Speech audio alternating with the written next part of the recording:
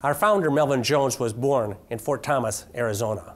Today, the Melvin Jones Memorial stands to mark his birthplace.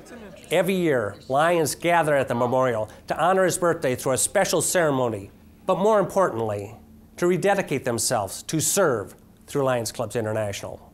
January 13th is Melvin Jones's birthday.